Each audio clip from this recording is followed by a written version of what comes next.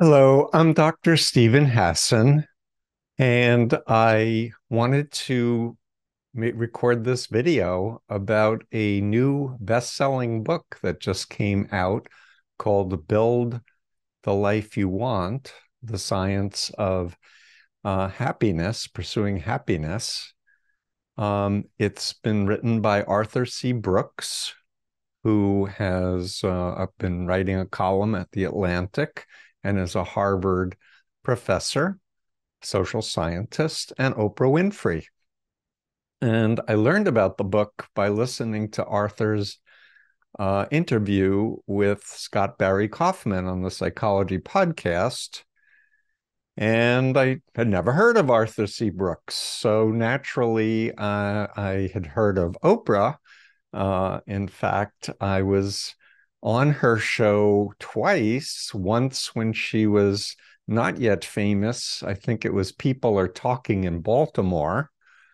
And then in 1989, after my first book, Combating Cult Mind Control, came out, I was an expert on a show about the Church Universal and Triumphant cult that was at the time building bunkers because Elizabeth Clare Prophet said Russia was going to nuke us. So she was going to build, these facilities and charge people a lot of money.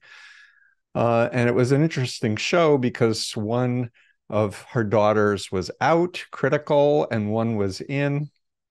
In any case, I wanted to first compliment the two of them because the book is really valuable. And I agreed with 90 to 95% of everything that was in the book. And I can go point by point of agreement, including the importance of having purpose and spirituality.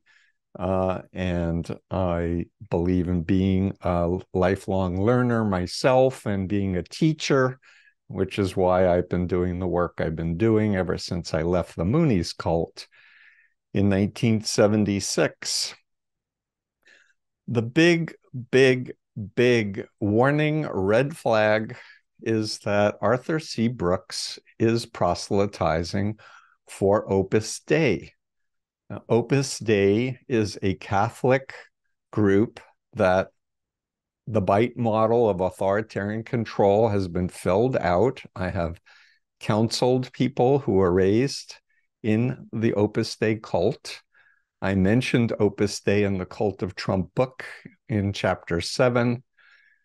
And the big missing link in the entire book is creating a more vigilant consumer awareness about authoritarian destructive cults that use deception and control people's behavior, information, thoughts, and emotions.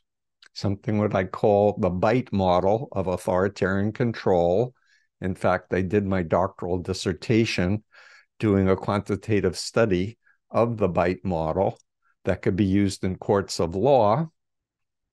And the bite model fits within the framework of what I call the influence continuum. And I want people to think ethical influence, unethical influence. Ethical groups, you have informed consent.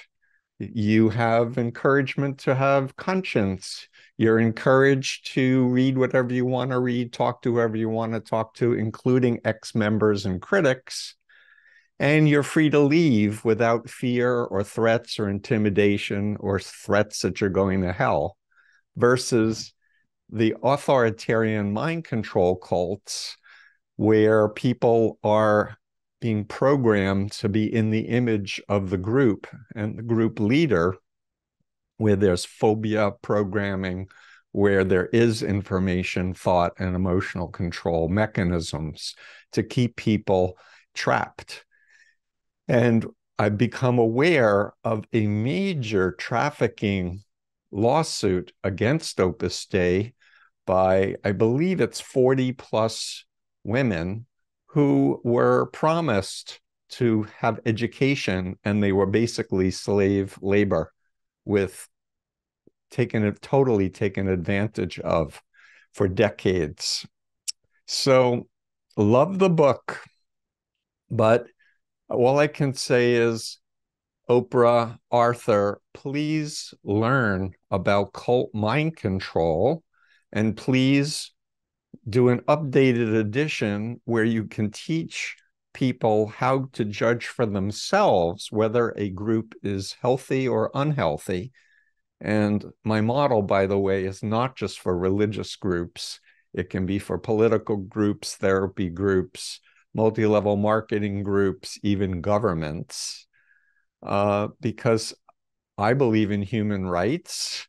I believe in minority rights, women's rights, gay rights, indigenous rights, and the right to change your mind and find out that, you know what, this isn't working for me anymore. And so let me explore other options. And one of the horrendous things about mind control cults, I know this because of the Moonies, is the installation of phobias or irrational fears in people's minds, especially in religious cults, that if you leave the group, you're leaving God, that your soul is condemned forever and Satan and evil demons are going to take you over. And this is not a healthy thing. And I really urge anybody who is involved with a controversial group in any way, shape, or form to look at my TEDx talk, How Can I Know If I've Been Brainwashed? And look at my 4-step reality testing suggestion. Because if something is true, it will stand up to scrutiny.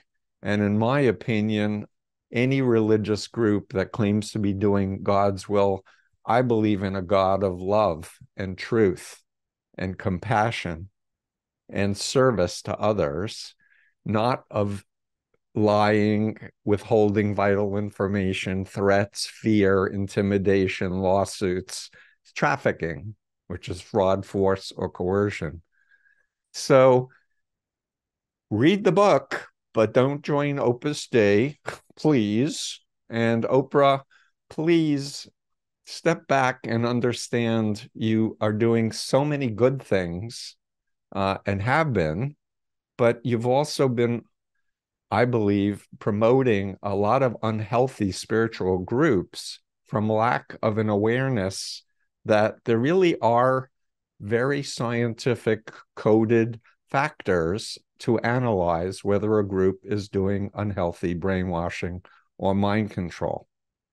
So come to my website, freedomofmind.com.